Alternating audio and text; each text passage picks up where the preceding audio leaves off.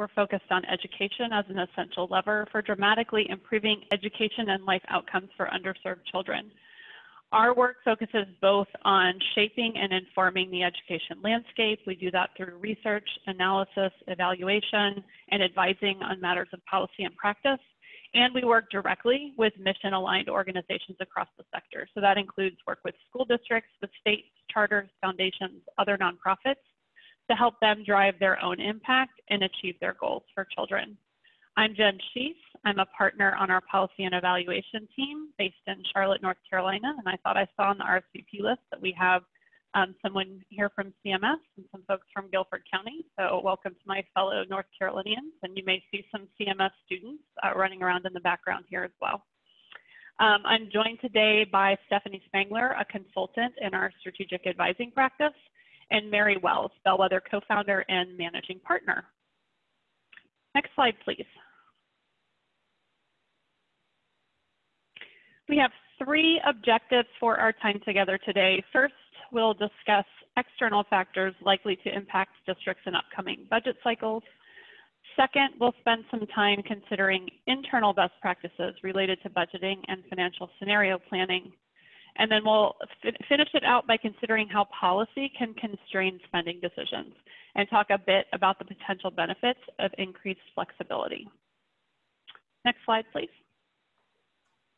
This is roughly about how we expect the time to break down. We plan to spend a little bit less time on objectives 1 and 3 around external factors and policy constraints, and the bulk of our time really focused on those internal financial management practices, and we'll leave time for questions at the end.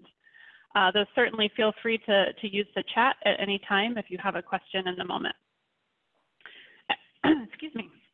At several points today, we'll be sharing clips from some of your colleagues in the field, some of whom are on the phone, related to their experiences related to these topics, and we'll also be asking you to share and engage in a few different ways throughout. So heads up on that.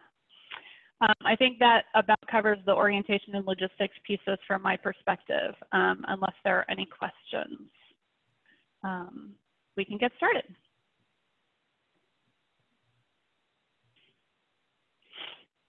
So to start us off with some framing, when we say external factors versus internal factors that determine school districts' financial health, what do we mean? For our purposes today, external factors include things like federal, state, and local funding levels. So how much public revenue can a district access? Philanthropic investment levels, how much private revenue can a district access? And then policy decisions that are set by federal, state, and local authorities. So these would be mandates or requirements that district officials may or may not influence, but ultimately when it comes time to engage in financial management or management decisions, districts typically don't control those. Internal factors include things like your own financial management practices and processes. So what tools and processes do you actually use across your team for planning and budgeting? Your annual financial decisions, so decisions you're making within each year, as well as your long-term financial decisions and investments that extend over multiple years. And we're going to focus first on those external factors. Next slide, please. All right, so as we all know very viscerally in so many ways, the impact of COVID-19 on communities and schools continues to be massive. Schools are in the midst of reopening, with currently only about half of them returning in person, and much less than half in some communities, particularly in cities. As you can see, rural districts are much more likely to be returning in person at about 65% based on the best data we have, compared to just about 9% of urban districts. And then in addition to those geographic differences, high poverty districts are more likely to be going back remotely. And while we don't have great measures of impact of remote learning from the spring yet, we do know that it was bumpy for lots of students and communities, and that continuing in a remote setting is not the ideal for most kids and families. Alongside that, students, families, and communities, including school communities, continue to feel the health and economic impact from COVID. So while things are looking better overall on both of those counts, just as a snapshot indicator of the economic picture, the graph on the right shows unemployment rates. Unemployment remains very high. So we're looking at the unemployment rates since March, and overall it's coming down, but it's still very high. And what's not shown on this graph, but if you kind of double click on this data and look at job recovery by different levels of wage, so far job recovery has also been more concentrated in higher income jobs. So lower wage employment continues to be quite depressed. Next slide, please. So as has happened in past economic downturns, the federal government has marshaled significant resources.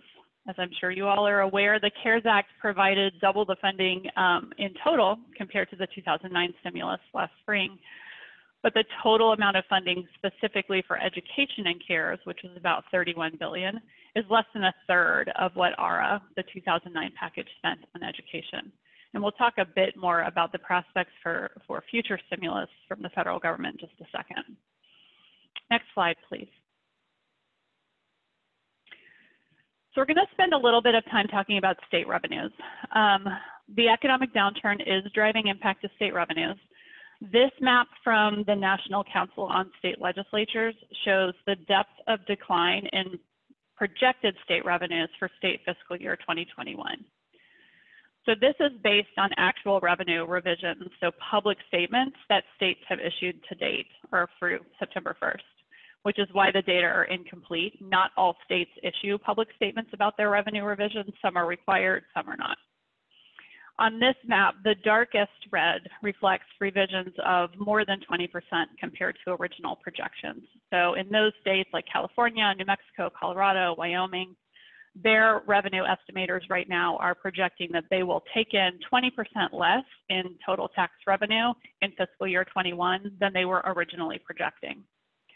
On the other end of the spectrum, the pale yellow states you see there are showing revisions of less than 5%.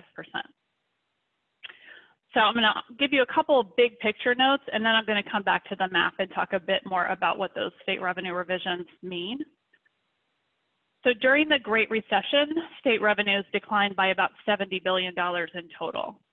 This past spring, Moody's Analytics, the bond rating agency with which you guys may be familiar, projected state and local shortfalls totaling about $500 billion. That's 7 times the impact of the Great Recession. So I'll note that the Moody's analysis was done last spring, so it's a little bit outdated, and more recent data indicates that revenues may be recovering more rapidly than some of those most dire models predicted. So there may be some good news in that the depth of impact may be less than was feared, but there's still a ton of uncertainty. So back to the map. As I said before, these data are based on actions that state revenue estimators have taken and announced publicly. In my experience, state revenue estimators are not a careless or a frivolous bunch, but they do work in a political context. So just a couple of notes here. One is that states have an interest in communicating fiscal distress to the federal government, especially kind of in the climate where we are right now. So while Congress right now is currently pretty deadlocked on whether or not there should be more stimulus dollars or what that should look like, states for the most part would nonetheless like to have more federal dollars. So they have an interest in communicating that there's a sizable problem. And then states also have an interest in communicating a sizable problem to their state and local stakeholders for a couple reasons. One is it provides an opportunity to message a worst case scenario that you can then back off of, which is often a more popular route than going the other direction. So in other words, a governor could offer kind of a grim prognosis over the summer that state agencies are going to have to tighten their belts by 20%, and then can come back at the beginning of a legislative session and say, never mind, it's only 10%, which sounds like good news. So it can be a strategy. In addition to wanting to message that way, there's also an interest in just preparing state agencies and LEAs and local agencies that depend on those state revenues for what could potentially be cuts coming down the pipeline. So I don't want you to hear this as these projections are worthless. They aren't. They are supported by the work of very smart economists and analysts who use valid and reliable methods and real data. But they are projections, and as a result of that, they do have a margin of error. And there are reasons why communicating on the high side of that margin of error might be a preferred strategy. Next slide, please. So why does all of this matter so much for schools? It's because of where funding for schools comes from. On the left side of this slide, which is probably very familiar to many of you, we have the breakdown of school funding on average nationally. Now this varies a lot state to state and even within states from district to district. But on average, federal funds make up about 8% of education funding, so a pretty small slice of the overall pie. And then state and local funds more or less split the rest. The point is that schools and school districts are very dependent on state and local revenue. And in many states, higher poverty districts are even more dependent on state revenues specifically.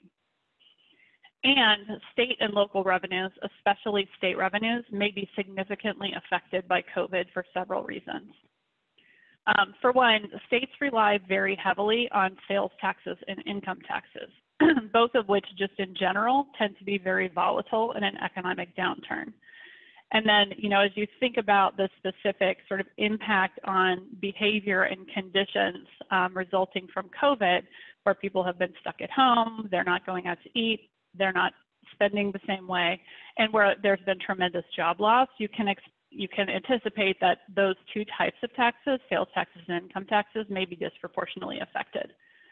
Now, I will say that there are some differences in how those taxes are levied compared, for example, to the Great Recession that make a difference here. And there is some early indication that sales taxes in particular may not have been as deeply hit as was feared, in part because most states at this point are taxing revenue from, or taxing sales, online sales, differently or more than they were in 2008, 2009.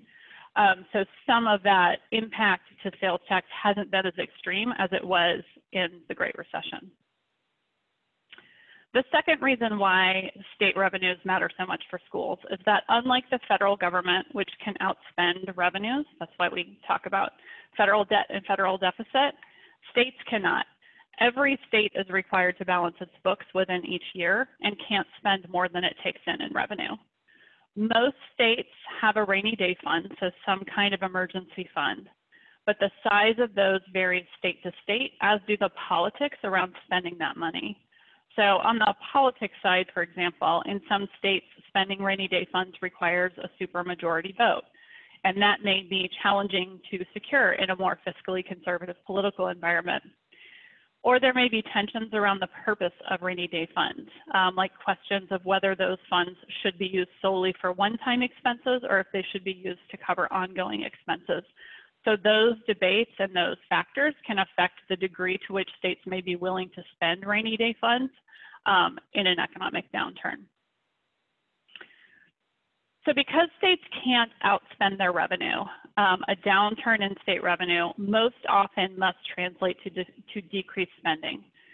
And education is usually among the largest categories of spending for states, along with healthcare. So when policymakers need to find large opportunities to reduce spending, it's hard for them to avoid education. Local revenues, in contrast, most often rely on property tax revenues, which tend to be more stable in a downturn. But as I said before, in most states, these revenues are not distributed equitably across districts, and they tend to be least available in districts with the most need. So all of this to say is that there are a lot of moving pieces and a lot of uncertainty, but it seems like there will be impact. But the timing and magnitude of impact on school budgets is going to vary a lot based on local context. Next slide, please. So there's still a lot of unknowns. Will there be additional federal stimulus? The House passed a bill a while ago, last spring. The Senate isn't taking it up so far, and no one really seems to be able to agree on a plan. And there's a lot of political wrangling happening just in general. So there's not a clear indication either of whether there will be a stimulus or when there may be an additional stimulus. And in addition to that, there's not a clear indication of what share of any new stimulus education may receive. The second big area of uncertainty is how big those shortfalls may be, for all the reasons we just talked about. And then finally, some uncertainty around how much the new normal is going to cost. As this group knows very well, school systems are navigating a really dynamic environment right now. You all are needing to support remote, you're needing to support hybrid, you're needing to support in-person, and you may be potentially supporting all three of those modes at some point this year. Those all require different infrastructure and supports. Next slide, please. So we had the opportunity to talk to some of you in the past couple of weeks about your experiences with COVID and financial planning. And I'm now going to turn it over to Derek Ritchie by way of video from Cleveland on how he anticipates COVID will impact the financial state of Cleveland schools. It's really hard to say the impact yet. You know, on the revenue side, there are still unknowns around property tax collections. So, you know, every 1% reduction in property tax collection is about $2.5 million in Cleveland. And so I don't yet know taxpayers' ability to make their property tax payments. Still unclear. State revenue has rebounded a little bit, but still is a significant, you know, is still significantly down from this point last year. So on the revenue side, there's a lot of uncertainty. On the expense side, I think we are still realizing some of those savings because we've, you know, continued to put a hiring freeze in place. We're still limiting spending. And with the CARES stimulus dollars, we're pretty much diverting all spending onto that grant. And so spending has been better than predicted or better than budgeted so far this year. However, there are still some pretty big unknowns on the revenue side that, you know, that could really swing that picture dramatically. All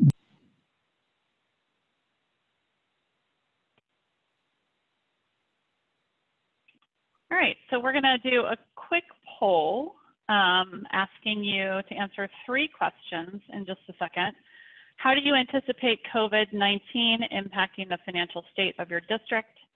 When do you anticipate those reductions taking effect? And how confident are you in your assessment? This is an anonymous poll, so we won't hold you to your answers here, but just looking to get an understanding of how people are assessing their financial impact. You can just click on your answer.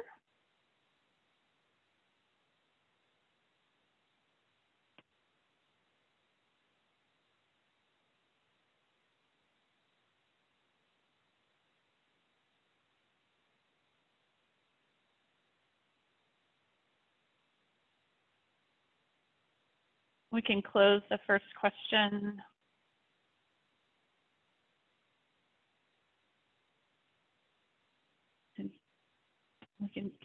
There we go. All right, so it seems that we're somewhere between significant impact of 6 to 10% and some impact, 0 to 5%, with a few of you in the worst case scenario category, greater than 10%. But most folks are expecting a pretty sizable impact. Next question, please. While we're waiting for that next question, if you would like to share in the chat where you get information related to potential revenue or budget impact, that would be great. And Jen, one thing I would note from that prior poll, we didn't see anyone who answered no impact. So it feels like everyone expects it's gonna hit to some degree, and the question is just how much. Yep.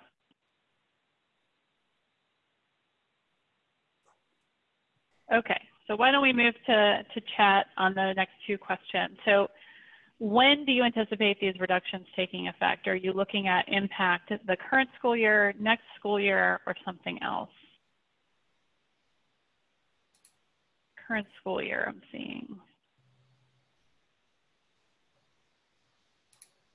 Every school year, yeah, both school years. Yeah, I think that's probably a pretty good assessment based on what I've seen, both school years and beyond. Yep.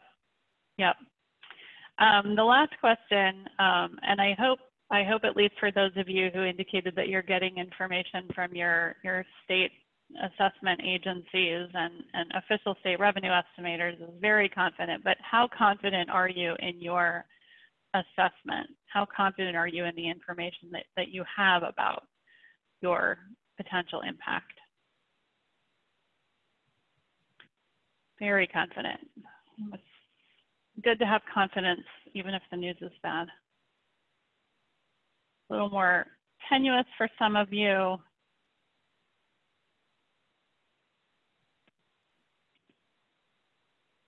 Very good. All right, let's keep moving. We're seeing, I think, more confidence, not so much lack of confidence, but there are a few of you who seem to still have some uncertainty. All right, Steph, can we keep going?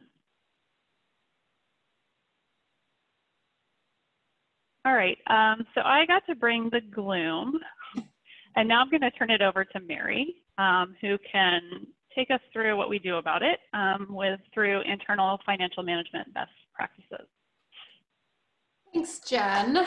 I'm Mary Wells. As Jen mentioned, I'm one of the co-founders of Bellwether. I have had the pleasure of working with dozens of districts and probably hundreds of organizations on setting their strategic priorities and making resource allocation decisions aligned to those priorities. I'm a little bit of a finance nerd, like probably many of you on this phone call. And I think that your budget is the ultimate expression of your strategic priorities. And someone can tell me what their priorities are, but then we can look at the budget, and that's where we really know what the priorities are. It doesn't really matter what you say they are, it's how you make those resource allocation decisions. Steph, if you can move the slide. So given the context that we've just gone through, the uncertainty that Jen voiced over, you will probably need more and different financial planning processes than you have needed in a typical year. And so if you go to the next slide, Steph, we're gonna talk about the principles of strong financial planning, and we think about it in two ways. First is that you need strong processes and tools, and that having strong processes really do make a difference in the decisions that you make and the buy-in that you have around those decisions, and that all of your financial decisions really should be tightly aligned to your strategic priorities. If you go to the next slide, we are starting with the process, and I know we do have a range of backgrounds on this call, and for some of you, the voiceover here is going to be really basic if you are a financial person, but I did want to sort of frame out high-level processes, because I think, especially in times of uncertainty and tumult, implementing a strong process will help you get to a better outcome, even if you're managing towards some of those more significant cuts that we saw in the poll. So your budgeting process and financial scenario planning are two very different things. They both probably use Excel and lots of numbers, and some people will love these things and some people will not. But the budgeting process is one that I'm sure you're all actually very familiar with. You do it annually.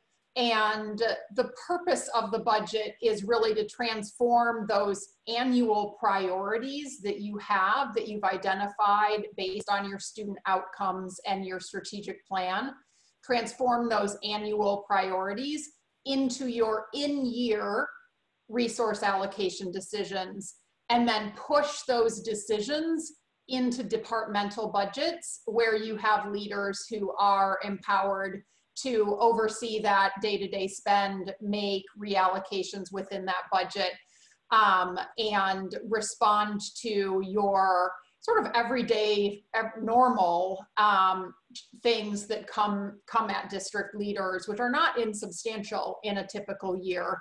And then using that budget for the ongoing monitoring processes that you would typically do.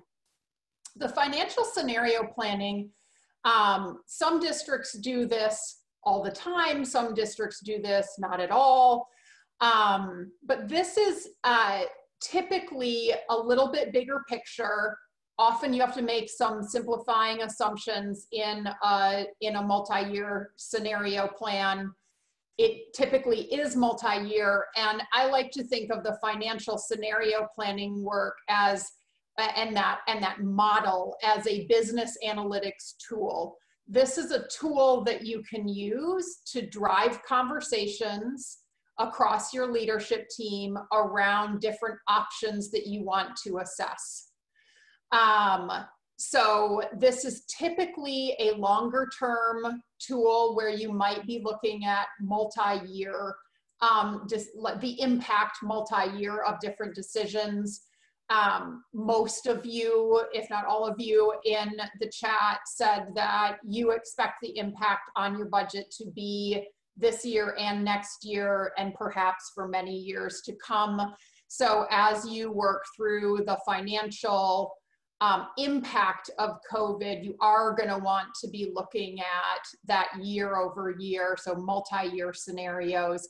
And the financial scenario planning tool can help you look at cause and effect and look at a whole range of options. So that's where the power of the scenario planning tool comes in, is the ability to sort of rapidly iterate on what if we did X, what if we did Y, and what if we did Z.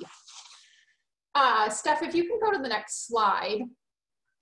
Just really quickly, in terms of best processes for each of these different processes.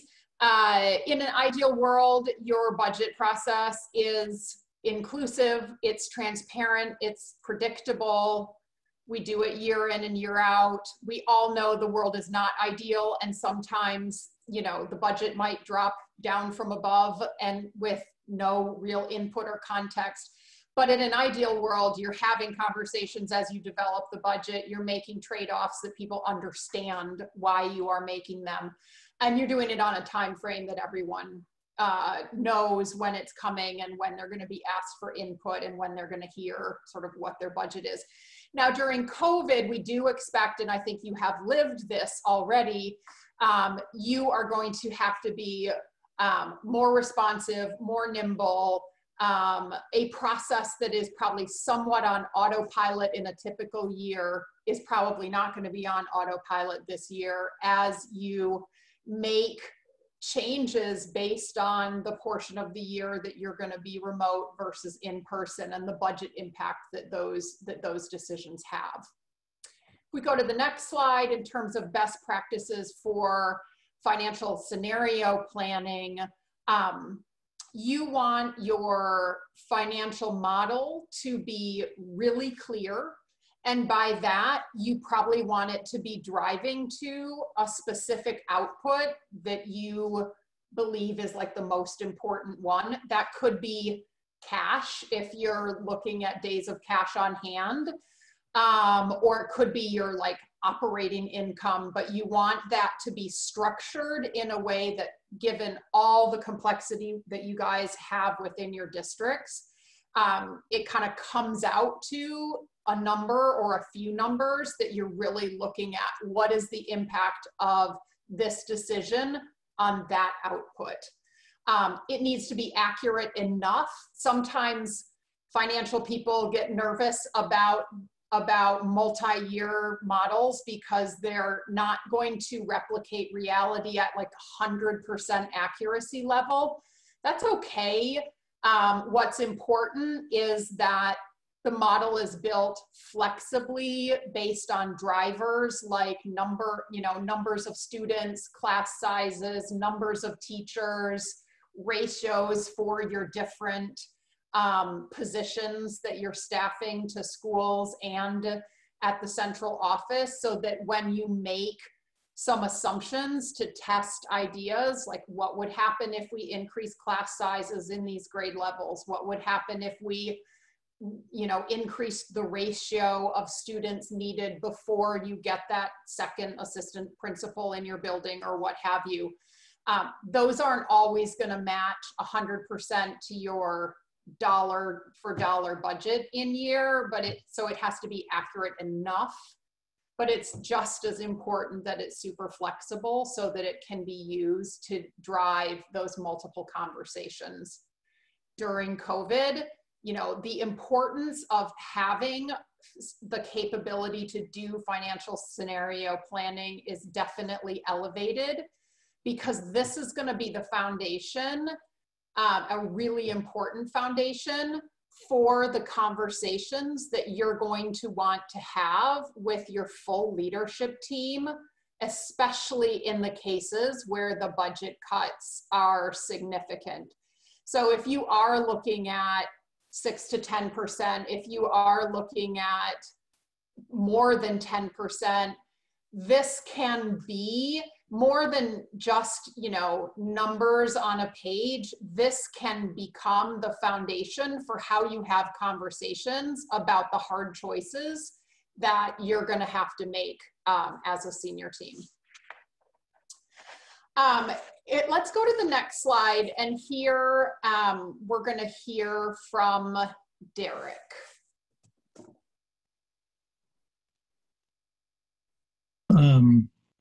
So I've built, again, even prior to this, I had a model built because we knew we were facing some fund balance issues, right? We were facing a cliff where our budget was going to go negative.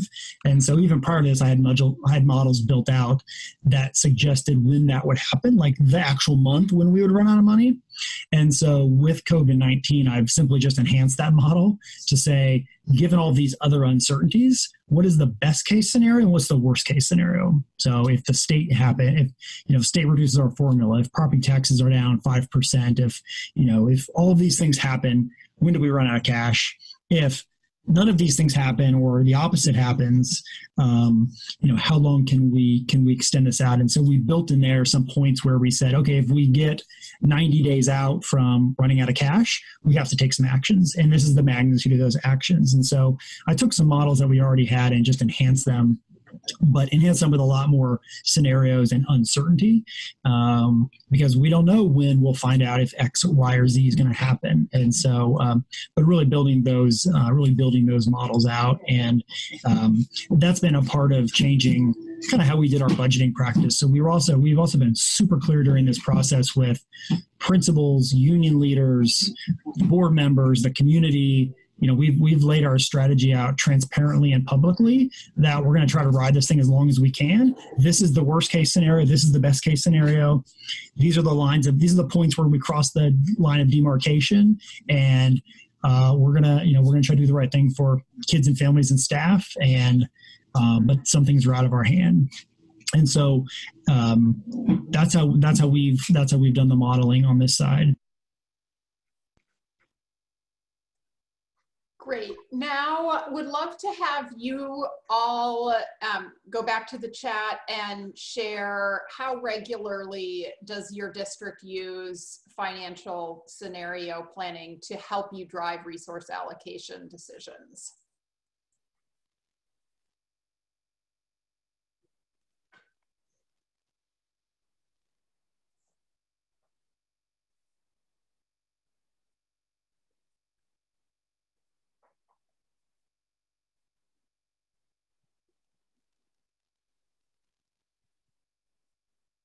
Anyone want to share?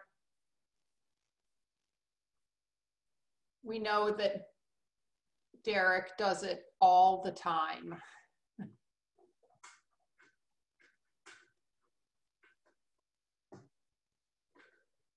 Alberto says weekly.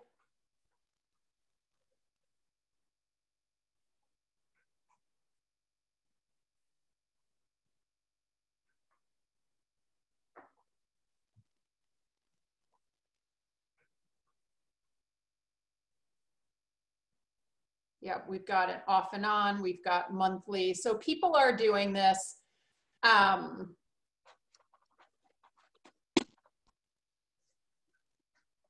And looks like doing it more often now that we're in this situation with COVID, with all this uncertainty. Steph, if we can move to the next slide, we're going to shift gears and start talking about the second principle around making sure that your financial plans are aligned to your strategic plan and your highest priorities. While often working within significant constraints, we see districts aligning their financial plans to different strategic priorities and coming up with different ways that they're driving to the specific outcome that they have said based on their unique context is most important. So you see that around something like teacher compensation or early literacy as a really big priority, or high quality instructional materials are just some examples of how we've seen people do that. And then Steph, let's go to the next slide and share what Norberto said about their priorities in Tulsa. One thing that I would add is if you're in an environment where you're not increasing revenue, then you're always weighing your trade-offs and understanding you're willing to do X over Y, which sounds fairly straightforward, but how does that measure up against your stated priorities, your values and things you've communicated to your parents, your teachers, your students?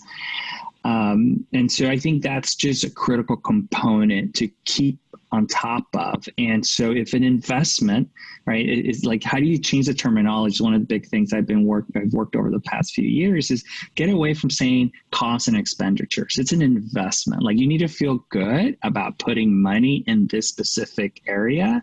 And how does that then tie back? So as much as it's, plus signs and minus signs, there's this whole behavior component that is just critical, and how you approach it. How does that tie into your values, and to then be able to defend it? You need to defend your investment strategy to your board, to your public, to your students. And so if you're not thinking about it that way, I think there's an opportunity to do that, just to make sure like everyone's aligned and there's intentionality. This is not happening because it's intentional. And so I think that there's opportunities to do that.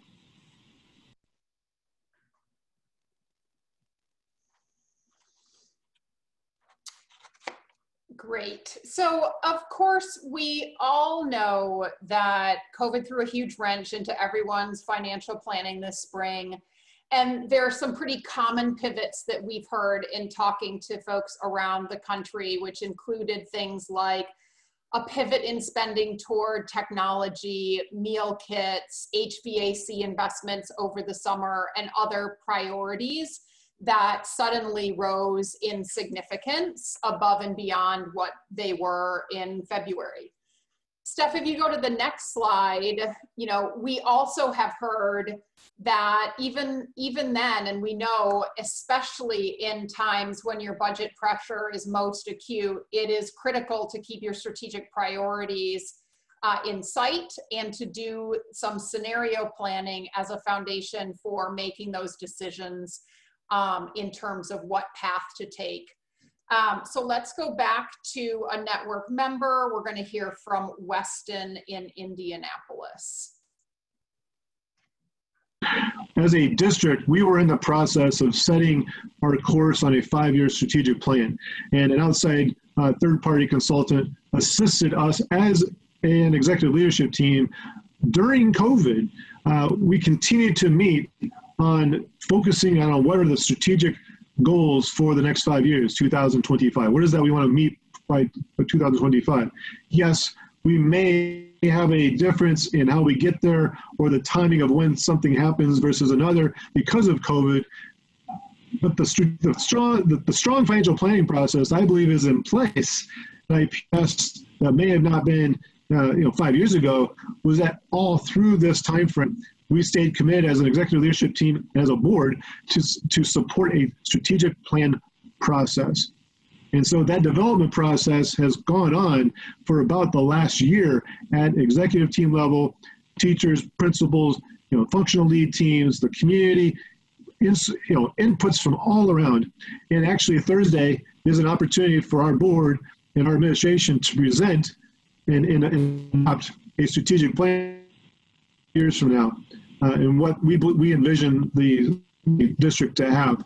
We envision to have a focus on rigor of instruction, racial equity, communications engagement, and a sustainable financial operation.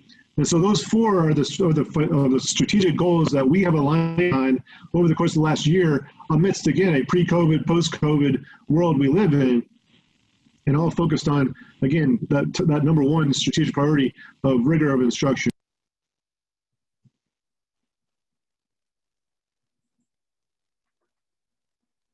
Great. So the framework, we're going to put you guys into breakout groups in a couple of minutes. I want to just introduce a framework for how we think about supporting financial planning at this time. Give that a little voiceover, and then we're going to give you a chance to talk with one another for a good 15 minutes or so. So the framework that we are using to support financial planning, given all of the uncertainties and the likelihood of both cuts and the reality of new expenses, is here on this page. On the left, we have sort of your bread and butter ways to reduce ongoing spend. And on the right, we layer on a look at moves that you may need to make around your strategic investments. So if you go to the next slide, Steph, you all know the primary areas that can be explored within a district budget.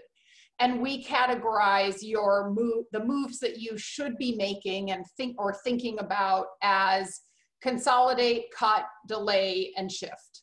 So the categories are all basically the same across districts. What's different is how much opportunity there is in each area for each district, depending on the local context.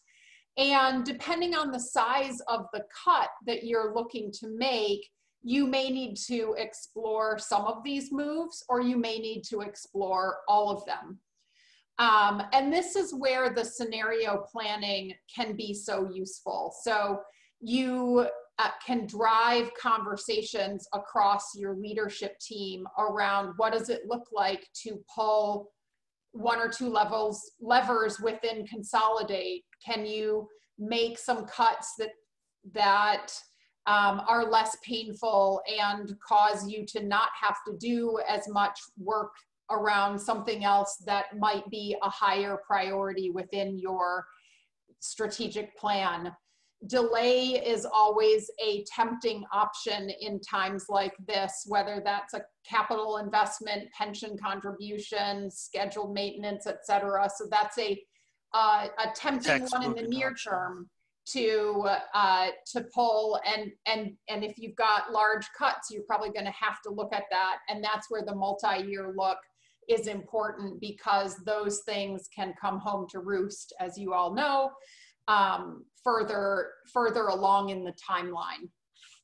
And then if we go to the next slide, this is where we look at your strategic investments specifically, and depending on where your focus is or was prior to COVID, you probably had a plan that was focused on making your investments around whatever those priority areas were, whether it's early literacy, high quality curriculum, et cetera. And here again, the levers that you have are things like, well, you could still do what you were planning to do, but at a reduced scale. You could delay or stretch out the timing of those investments, or you could change the format and really sort of reconceptualize how you're trying to achieve that goal. If we go to the next slide, we've got a couple of discussion questions teed up for you, and we'd like to give you about 20 minutes in small groups to really dig into with your peers a discussion, and you can talk about all of these, you can talk about some subset of these, and I will put them in chat as well. You know, talk with folks about how have you shifted your near-term spending? How have you kept your longer-term vision top of mind during these shifts? And then if you had to find 5% to cut, where would you look, and how would that be different if you needed to find 10% or 15%? So Steph is going to put us in random groups. You should not plan to be necessarily with your own team members. And we're going to pull you back at about 10 after.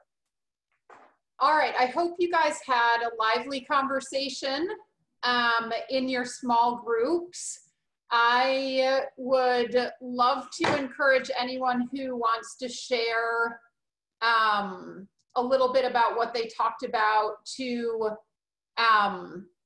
drop any notes or questions that came up for you into the chat. We will have a Q&A time just a little bit later in the hour, and I'm going to turn it back over to Jen to frame up some of the ways that you might be able to, we heard in my group some of the constraints. We started talking about where you're thinking about different cost reduction opportunities and recognizing there are a lot of constraints in the decisions that you can make. And I'm going to hand it back over to Jen, and she's going to talk about how you might push on some of those constraints.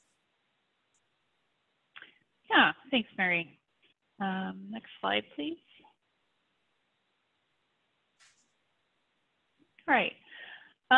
So as Mary said, with some of our remaining time, we want to touch on one more thing. We talked a lot about external factors previously, namely focused on revenue, but we didn't talk much about policy. So as you all well know, some spending decisions are constrained by policy, which can limit your financial planning options. And often those things are pretty far outside of your control. Some of the more common examples include things like policies that affect staffing decisions, so things like class size limits, staffing ratios for various positions, sometimes compensation requirements. And there may be other things, perhaps tied to programmatic elements like the timing of curriculum and instructional materials purchases, or things happening around assessment, or to operational things like fleet management, pensions and benefits, financial reserve requirements. These kind of come in multiple forms and flavors. And as we reflect back on the categories of decisions that Mary discussed, especially those adjustments to ongoing spending, so things you can consolidate, delay, cut, or shift, a lot of those levers may be limited by these kinds of constraints. In some cases, the policies may be well aligned with the strategic decisions that you most want to make, but some of them may also be barriers to those decisions, especially now when school is operating very differently from normal, at least temporarily in many places. So it's certainly worth reflecting on where gaining some flexibility could enable you to make better spending choices in the interest of your students, in part because sometimes a fiscal downturn can increase your leverage in asking for flexibility. We have seen in some states that state legislatures in particular may be more willing to offer more flexibility and kind of remove some of these constraints when they're coming hand in hand with reductions in revenues. So on the one hand, they're saying we're giving you less. On the other hand, we're saying we're giving you more flexibility. So this may be an environment where you have an opportunity to make the case for increase in flexibility. So there's some questions for you to consider. The first one is really about defining kind of the universe of policies that are constraining your decision making. So what spending decisions are in your control and which are not? In other words, where are the places where policy limits your choices? And then the second order question is, within those, that full kind of universe, where are the places where increased flexibility could help you align your spending to strategy? So, going back to those guiding principles and that framework that Mary emphasized around always going back to what are your strategic priorities, what are you trying to accomplish, and where can policy changes, policy flexibility help you better align to those goals? And then lastly, how can you get that flexibility? So as you interact with state and federal leaders, what might the options be? These can kind of run from temporary waivers, which are a little simpler, to something more permanent. But the key piece is the rationale. How will that flexibility potentially benefit students and enable you to meet those strategic goals and meet your financial constraints? So I know that some of you are working in districts where you already have a fair amount of flexibility. And in some cases, this flexibility extends down to the school level, where school leaders are in some cases empowered to make some of these decisions, or at least put up recommendations to districts about how they may do things differently around some of these policies. And I'll preview that we'll be asking you all to share in a bit about where you might need or want flexibility, and about where you may have already seen the benefits of that to share with some of your peers. But we posed this question to some of your colleagues. Next slide, please. How do policy constraints impact your spending decisions, and where would increased flexibility help? And here we have one answer from Norberto from Tulsa. Another one that is just thinking about child nutrition. And that is kind of like, for the time being, the vein of my existence right now. It's super important, critical. We need to feed our students. We need to feed, our kiddos. And so then how do we support that? And we think about some of the waivers the USDA has provided and some of the, the waivers that states have applied. So how do we ensure that we're creating an optimal environment that ensures that we're providing a valuable service, meals, and mitigating some of the back end red tape and point of sale transactions need to be calculated or processed a certain way, when it's like, well, really, like just thinking about the context that we find ourselves. Those would be some like ideal, if these constraints could be lessened for the time being, that could help a long way. Thank you guys for your time and attention this afternoon. We really appreciate it. Thank you to the folks that we interviewed in advance. We've got a few of you guys on the call. We appreciate the time that you gave us. And thanks to the Chiefs for Change team who helped get this great group together and help shape our thinking on this.